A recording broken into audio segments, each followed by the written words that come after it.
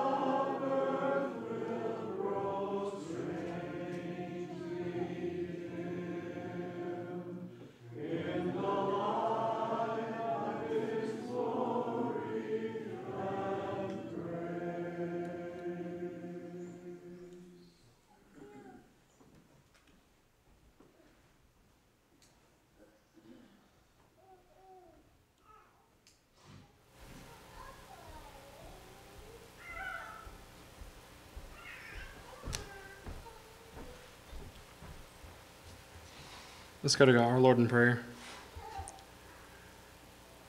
Dear most gracious, loving Heavenly Father, we come before you this time. Thank you for blessing us with yet another opportunity to gather here at this place and spend time in worship and study another portion of your word. Lord, I pray that you be with us during this hour of worship, and may we do so in spirit and in truth.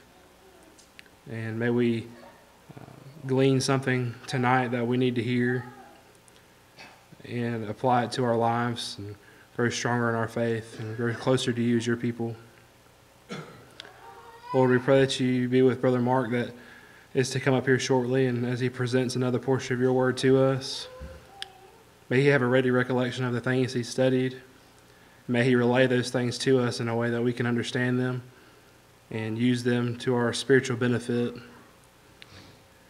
Lord, I pray that we are able to also use the things that we learn within this building and then during our personal Bible studies to draw closer to you, grow stronger in our faith, and grow stronger in our knowledge of your word, and in turn be able to bring more lost souls back to you and teaching your word to those we come in contact with on a regular basis.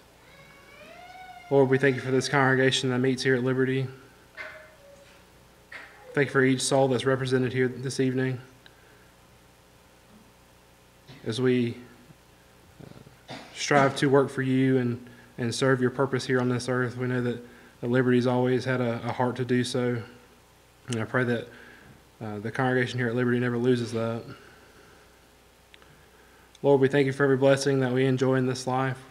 We thank you for everything that we have, and pray that we always realize and remember that you are the source of every blessing we have. Lord, most of all, we thank you for sending Jesus to die on the cross for our sins, his perfect sacrifice for our sins. Pray that we never take his sacrifice and that blessing for granted. And it is in his precious and holy name we pray. Amen.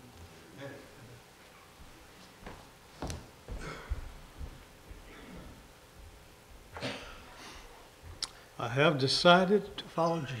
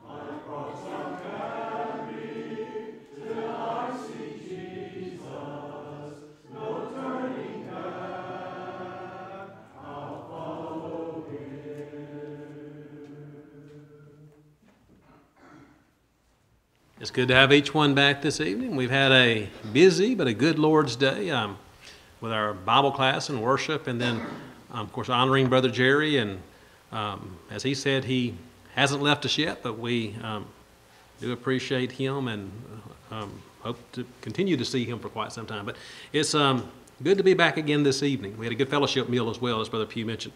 It's good to be back. You know, where is your focus right now? Have you ever talked to someone, or maybe someone has tried to get your attention and you're so engrossed in a movie that you're watching and that you're really not paying attention, or maybe it's a book that you're reading or some project that you're working on. You're just consumed trying to figure out how to finish your project or read the book or watch the movie. And finally somebody shakes you and they said, I've been trying to get your attention for the last 5 minutes. And you realize you're kind of zoned out or in the zone on certain things. Or maybe you've had experience of trying to get someone else's attention. A small child watching TV and you do this in front of their eyes and they never move. You know, it's just kind of glazed over. To be focused, where is your focus? You might say, well, it depends on. At times it might be on that movie. Other times it might be on that book or that project. At work, it's on the job that you're doing. You know, at home, it might be certain things going on in the home. It depends on the day. It depends on the need. But ultimately in life, while they have different little focuses here and there, where is your ultimate life focus? This morning we talked about what is in your hand, but as we look at the things that we have in life, whether it's our talents or our abilities, our time, the life itself, where is your ultimate focus in life? In Hebrews chapter 11, we have that great hall of faith, men and women of great faith, who through faith in God, because they focus their attention on God and on the Word of God, the plan of God, and faith in God, were able to accomplish great things. They looked for the one, you know, that had the city that had foundations, whose builder and maker is God, it says of Abraham. As you go into chapter 12, it looks to us now. You've looked at all these great people of faith. Therefore, since we are surrounded by so great a cloud of witnesses, we have all these examples set before us, we have a responsibility. Just like we said, what is in our hand? Let us lay aside every weight and the sin which so easily ensnares us. Let us run with endurance a race that is set before us. Well, how can we do it? How can we lay aside the weight of sin? How can we run with endurance a race set before us? He said it's by looking unto Jesus, having the right focus there. Why does that help? He is the author. He's the finisher of our faith, the beginning, the end, the Alpha, the Omega, who for the joy that was set before him endured the cross, despising the shame, and is set down at the right hand of the throne of God. He said, Jesus set the perfect example. He ran the race. He endured to the end. He was faithful. He didn't sin at all. He set the perfect example for us. He kept his eyes on the goal, kept his eyes on the mission. We look to Jesus in his example. As you maintain your focus on Jesus, we realize that Jesus never lost his focus. Jesus never lost his focus. Think about it. Before he even came to earth, while Jesus was still in heaven, in the glory of heaven, Philippians 2:5-8 says, here's the mind that he had, who being in the form of God, the eternal Word, the second person of the Godhead, in the form of God, did not consider it robbery to be equal with God. He was focused on the mission at hand. He understood that if he came to earth, he's got to humble himself. If he came to earth, he's got to take on the form of a servant. If he came to earth, he is going to be in the likeness of man and had to die a cruel death on the cross. But he didn't consider it robbery to be equal with God, a thing to be grasped, a thing to be held on to. He was willing to empty himself, to make himself of no reputation. He was willing to take on that bondservant. And we talked about that in the auditorium class this morning, where Jude called himself a bondservant of Christ. You know, a person that puts himself, in the case of Jude, into voluntary servitude to Jesus Christ. Jesus took it upon himself to come, you know, God's plan for him to come to earth in the form of a bondservant, to come in the likeness of man, and he humbly obeyed even to the point of the cross. And so even before he came to earth, Jesus was focused. Before the foundation of the world, a plan was in mind. And then as the time grew near, Jesus was willing to come in the fullness of time to be born of the Virgin. You move on at 12 years of age. He and his family, his earthly family, had gone to Jerusalem. They were on their way back home, and they realized when it came time to settle down for the night that Jesus was not in the company of all the people that were with him. He wasn't playing with the children. He wasn't anywhere to be found. They hurry back to Jerusalem. They find him Much time later, they're in the temple discussing the scripture with those religious leaders and amazing them at his knowledge, of his wisdom as well. But in Luke 2 and verse 49, he asked Joseph and Mary, "Why do you seek me? Do you not know that I must be about my Father's business?" He understood. He said, I have my Father's business. No, not a carpenter. That was his earthly parent, if you will, step parent. His true father is a heavenly Father. The Son of God is who he is. And when he talks about his Father's business, he's talking about heavenly business, God's business. And so at that point, he understands. He's focused. You can see it there when Mary at that wedding feast wants Jesus to do something, and he's talking about whether it's time to come or it's time to not come. He's focused on the purpose. He's focused on the proper timing. You look at it as well during his ministry. And Luke 19 and verse 10, he said, "The Son of Man has come to seek and save that which was lost." He understood his purpose. It wasn't just to be popular. It wasn't to win a popularity contest. It was for a purpose to teach people, for a purpose to reach out in love to people, and he healed them, but also ultimately to offer himself on the cross of Calvary. He never lost sight of his purpose here on earth. And then when he set his sights to go to Jerusalem at the proper time, he willingly went to the cross and died for us. He gave his life there on the cross. And really with his dying breath in John 19 and verse 30, when Jesus had received the sour wine, he said, "It is finished." And bowing his head, he gave up his spirit. I don't believe he's just saying there, "It's finished, I'm about to die." I mean, he's not saying, "Oh boy, it's finished, my suffering is over." You ever been through something really painful and you think that it's about over and it's good? I remember some years ago, I'd had a tooth that had cracked because there wasn't room for it to come in. And I went to the dentist to get that tooth pulled, and he said, "Now you got crooked roots and all this." He was setting me up for it, And it was painful. It was frustrating for the dentist. He was up in my lap just about pulling, and he goes, "Mark, just hang in there." He goes, "We're just about halfway finished." And that's about 30 minutes in. And I'm going, I thought it was about finished. But when he was finished, I was thankful. But that's not what he's saying here. He's not just saying, "Oh, I'm thankful the pain and suffering is over." He's looking at it from the perspective of the work that he came to accomplish here on earth. His ministry, his mission, it is finished. He did everything he's supposed to do. He fulfilled every prophecy that he was supposed to have fulfilled up to that point. Everything was done. Every I dotted, every T was crossed. Every blank was filled in. It is finished. He had not lost sight. He had not lost focus on his purpose for being here, on his mission on earth. And then he could bow his head and give up his spirit. Jesus was focused. And so we look to Jesus, the author and finisher of our faith. We look at Jesus and the focus that he had. What do we need to do to maintain our focus on our mission? This morning we talked about using what is in our hand, whether it's our life in general, our eternal soul, the opportunities that we have, the time that's given to us, the talents that are ours. To look at those from a spiritual perspective, to look at them from a godly perspective, to have the proper focus when it comes to those things. Because we can get so caught up in the here and now, we forget about eternity and forget about our mission. How can we, as Jesus, be focused on our purpose here? We didn't come to offer ourselves as a perfect sacrifice for sins. That's been done for us once and for all time. But as Paul said, "For me to live is Christ." And so how do we maintain our focus? Well, first of all, we need to serve in the name of Jesus. What is our purpose for being here? In the name of Jesus, by his authority, for his glory, we are to be servants.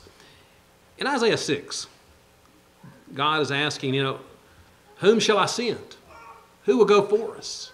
Who's going to go out there? Who's going to be willing to go out and spread the news that needs to be spread, to tell the message that needs to be shared? And you look at the messages of God's people in the Old Testament and New Testament as well. Sometimes there's good tidings that come. You think about the angels that announce the birth of Jesus, and that's a wonderful announcement to be made. But so many times the announcements that come are not so good. Repent or perish is what's said on some of them. There's condemnation on those who are not living, that are not living right or doing right. You look at those letters to those 7 churches in Asia Minor. I mean, there was one that was all positive, but the rest of them were not what they should be. Somebody had put a little thing saying, boy, if you look at the Apostle Paul were here today, we'd be getting a letter from him. Most churches would. And that's something to think about, is what would God write about the congregation here? But if he's writing to me as an individual, what would he write through inspiration about me? And so the Lord's saying, look, who am I going to send? Who's going to go? And everybody kind of looks around and thinks, well, send him, send him. But Isaiah said, here am I, send me. Here am I, send me. It's easier to wait for someone else to speak up. It's easier to wait for someone else to stand out. It's easier to think someone has more talent than I do, as we mentioned today. But we have an opportunity given to us to serve. God's always used people to reach people. I mean, there's times he gives his message directly, but so many times he sends a messenger. I mean, you can look through the scripture, and sometimes those messages may be positive, sometimes negative. As we mentioned this morning, again, Moses was sent to Egypt. God could have revealed it directly to him, and indirectly through Moses he did with the miracles and the plagues that he gave. But Moses, you go down there and tell Pharaoh to let my people go. You have a mission there. You look at Jonah, who was sent to the city of Nineveh, and he had to be really pushed and shoved to get him to go there. You look at the Ethiopian eunuch that Philip was sent to teach. You look at Saul, who Ananias went and not only healed him, but told him about his purpose and told him to rise and be baptized, wash away his sins, call in the name of the Lord. Cornelius, who Peter was sent to talk to him. Example after example. God using people to reach people. That's the way God did it, through the foolishness of preaching, as it says. But he uses us. We're an opportunity to make ourselves a part of God's providence. We say God's providential care, God's providential work, not writing the message across the sky, across the heavens, not sending angels down to proclaim the news.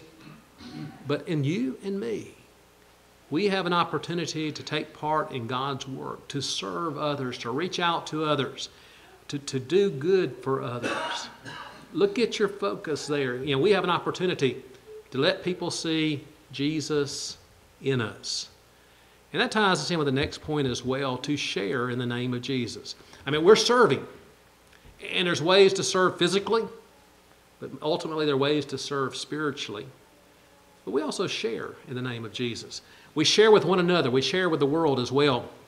In Acts chapter 4, the multitude of those who believed were of one heart and one soul. Neither did anyone say that any of the things that he possessed was his own, but they had all things in common. It goes on talking about selling land and giving the money. It mentions Barnabas there as well, and the encouragement, the encourager that he was, the encouragement that he gave. And there was a commonness there. Everyone had their needs met, not all their wants maybe, but their needs met. People looking toward others. I appreciate the love of this congregation, the unity that we have, and I pray that we'll keep that love and that unity, and that we continue to encourage, to build up, to lift up one another, to help people when they need help, to encourage people when they need encouraging. We look beyond ourselves, and there's a world that needs help. A lot of people physically that need help. Many people spiritually that need help. I appreciate the breakfast that we're doing, and there's other works we can do as well. But there's an ultimate goal, not just of helping people physically, but there's an opportunity to show Christ in our life because we're focusing on the mission. I appreciate those who serve by bringing food, preparing food, setting up, cleaning up. For those as well that invite, for those that encourage others to come, for those that are here that sit down and talk to people and encourage them. And so far I don't think we have visitors that have come from the breakfast here, but I believe we will. But it's still letting people see the love of this congregation and the concern that we have for others. You look at the acts of kindness that we do. It can melt a person's heart and give one the opportunity to speak to them about Jesus. And that's what we're looking for. Not just doing good, but to do it in the name of the Lord. Not just reaching out and helping people physically, but leading to helping people spiritually as well, because we maintain our focus. How can I reach someone? Well, they don't care how much you know till they know how much you care, we say many times. And there's a lot of truth in that, isn't it? And so we serve in the name of Jesus. There's so many ways we can serve, big ways, little ways. But sometimes those kind words can mean a lot. That food prepared for someone can mean a lot. The sitting, coming by and visiting, sitting down and talking, just so many ways to serve, to help people, to reach out, to share with them. God has blessed us abundantly, and we have opportunity to share with those in need. And ultimately, it leads to us, if we want to have our focus right, whatever we're doing, in word or deed, we do all in the name of the Lord. Whatever we do it through His authority, for His glory, because we want people to be saved. And so we save through the name of Jesus. In Acts chapter 8, Philip had a great work going on in Samaria. A lot of people becoming Christians, yet you have a lot of different things going on there. People rejoicing, great works being done. But then he's told, you go out there into that wilderness, to that barren area, and you're going to meet someone that needs you to talk to him. Going from a big work with a lot of folks to one person. God cares about the multitudes. He cares about the world, but He cares about the individual as well. Don't lose sight of the individuals in your life. I mean, we could look at that world that's lost and dying in sin, and sometimes we can overlook those that are nearest to us, those that are right around us, that need salvation or need help as well. And so he comes up and he asked him, do you understand what you're reading? He goes, how can I unless someone should teach me? And Philip got up in the chariot, and they began there with the prophet that he was reading from, the prophecy, and it was a great place to talk to him about Jesus, because that prophecy was about Jesus. And they began to focus, he preached Christ to him. And evidently, obviously, as he began to preach that, he talked to him about salvation, because it wasn't just a scholarly discussion about who is this prophet talking about. Is he talking about Jesus? Is he talking about someone else? Is he talking about himself? But it's the purpose of why he was talking about. Who is the one he's talking about? Well, he's talking about Jesus. What was the purpose of Jesus? He was the suffering servant who would not only suffer but die on the cross for our sins, for the world's sins, for Philip's sins, for the eunuch's sins. And as they went along, the eunuch said, see, here's water. What hinders me from being baptized? They got into how to become a Christian, you see. Everything was leading to that point. Sometimes we can talk about anything, everything. We can discuss any kind of religious matter, but sometimes it's easy to shy away from salvation issues. But isn't that what it's about? We have people that are lost, and we want to lead them to Christ. I've heard a lot of people focus on, and I'm just talking about the world or religious world in general, about we got to show love, love, love, and you really can't stand up for anything or stand against anything. You've got to accept anyone and everything. Yes, we have to have love, love, love, but it's not loving to tell someone they're okay like they are if they're not okay like they are. You can remain in the sin that you're caught up in because it's all okay. No, it's not. We can't continue in sin hoping that grace may abound. Now, we can do that in a spirit of love, but we lead them to it. And they got to the point of where the eunuch said, what's hindering me? And Philip said, well, if you believe, you may. And he gave that good confession of faith. So he commanded the chariot to stand still, and both Philip and the eunuch went down into the water, and he baptized him. Now, when they came up out of the water, the Spirit of the Lord caught Philip away, so that the eunuch saw him no more, and he went on his way rejoicing. Why did the eunuch rejoice? I'm sure he is happy to figure out what that scripture was talking about, because sometimes, you can be looking at something and trying to figure it out, and it just frustrates you. I had a math teacher that many times in school would just say, confusion is the first step toward learning. And we'd always say, well, we're on our way to learning then because we're mighty confused. But, it's fine to have questions, but you look for the answers. And I'm sure it was frustrating to him as he's trying to figure out, who's he talking about? Is it himself? He's looking for the clues there. And when he finally understood he's talking about Jesus, and I'm sure he had heard a lot about Jesus when he was there in Jerusalem, that when he found out he was talking about Jesus, I'm sure he rejoiced and was happy to know, hey, he's the Messiah. He has come. He has died. He rose. He's reigning. But what really gave him joy was not just knowing the facts and having the answer there, but it was because he was able to become a Christian. He was able to be buried with Christ. He saw the need. What's keeping me from being baptized? If I need to be baptized, if I need to become a Christian, what's standing in the way? And he expressed his faith, and he was baptized. And that's what caused to rejoice him, because he wasn't in his sins anymore. He had his sins forgiven. He was a child of God. He was a disciple of Christ. He had salvation. And so he went on his way rejoicing.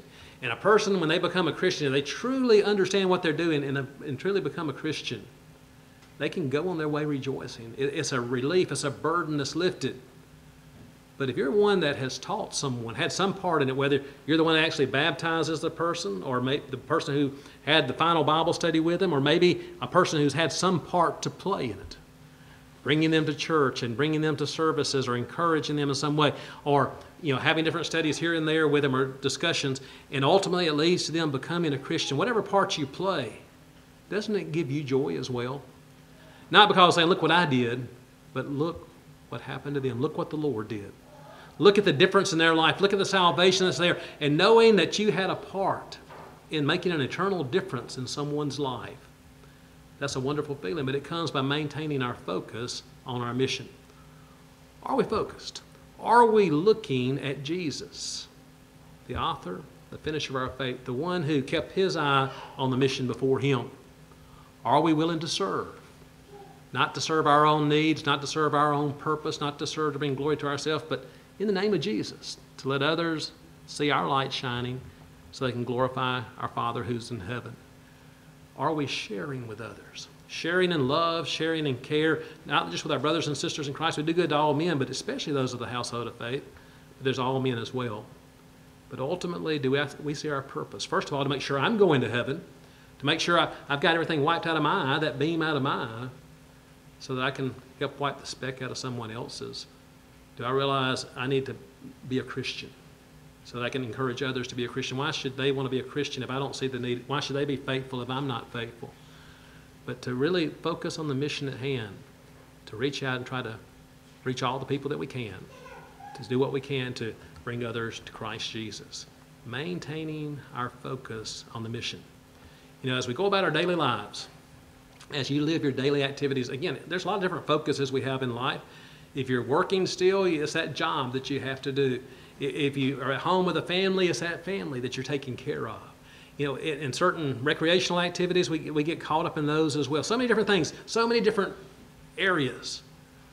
But as we go about those daily activities, be more conscious of our purpose. If I'm at home, how can I bring up my children and nurture and admonition of the Lord? If I'm at work, how can I, really do the type of work I'm supposed to do and be the type of employee or employer that I'm supposed to be? How can I show others Christ living in me? In recreational activities or whatever, activities we're involved in, am I picking activities that are right, that are not inconsistent with being a Christian? And again, am I acting as I should in those? Because we see so many people that are not. It amazes me on some of these youth activities that we see, like whether it's youth baseball, youth football, or whatever, how many parents get caught up in hollering and yelling and screaming and even into fist fights and some into killing one another, all in the name of standing up for their child or standing against another and just getting so upset. That shouldn't be our way. Again, we're looking at the purpose. We're looking at our focus day in and day out. The opportunities that are there to serve Christ. Don't lose focus. It's so easy to get distracted, isn't it? Someone does me wrong. Something happens not the way I want, and I can lose my focus and become distracted and take my eyes off of Jesus. You look at Peter when he took his eyes off of Jesus and he began to sink on the storm-tossed sea. Don't lose your focus. Don't get distracted. Don't let it cause you to act in a way you shouldn't act or to say or do things you shouldn't say or do. But instead, we need to serve. We need to share. We need to do what we can to have our part in saving the lost. Ultimately, it's the grace of God, it's the blood of Christ that cleanses them, of course. But we seek to save the lost as well in the name of Jesus. Where's your focus? Tonight, if you're not a Christian, where's your focus?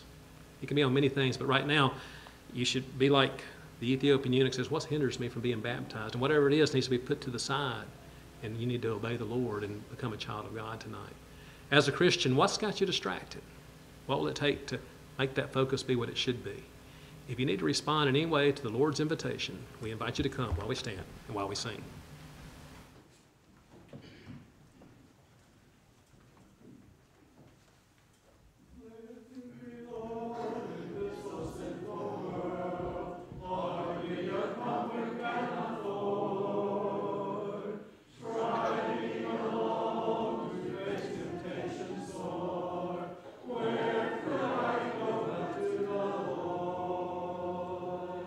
Where could I go